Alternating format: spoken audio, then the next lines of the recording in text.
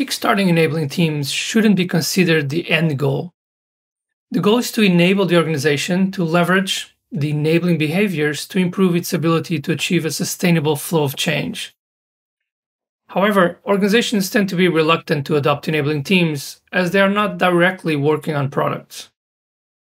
And to deal with that, we recommend focusing on specific current challenges to showcase the multiplying value and impact that future enabling teams can bring to organizations.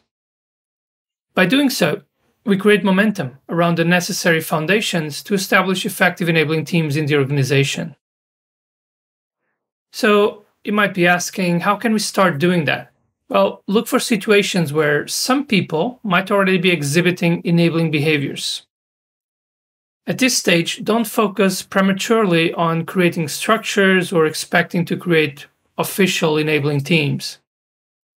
Instead, focus on practicing the behaviors and the learning loops that are necessary for enabling teams. This is very important because every organization has its own culture, its own mental models already in place.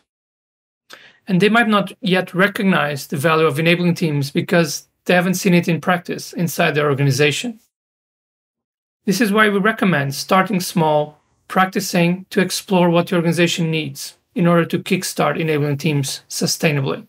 For example, incentivize people to share with the broader organization their learnings on solving specific challenges in their scope of work. So we can look at a specific example where a team has been pioneering a new approach to do, for example, performance testing in their organization.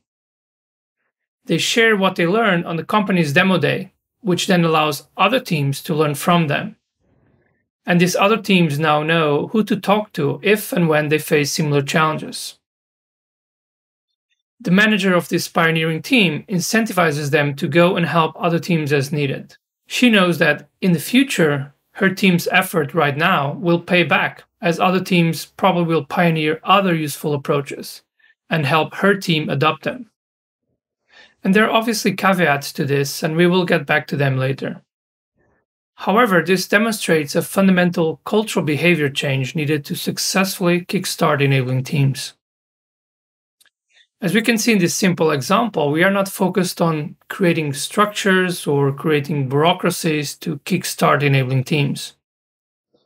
The focus is on showing value first. It's about learning and showing the importance of adopting these enabling behaviors and facilitating other teams. If you remember the case study we saw earlier, kickstarting also started with just enough structure and a clear goal of experimenting and showing the value in high potential opportunities around data science adoption. Clearly, they were focused on adopting enabling behaviors first, such as facilitating teams in their initial adoption of data science for existing products. This was in fact a major success factor for that organization,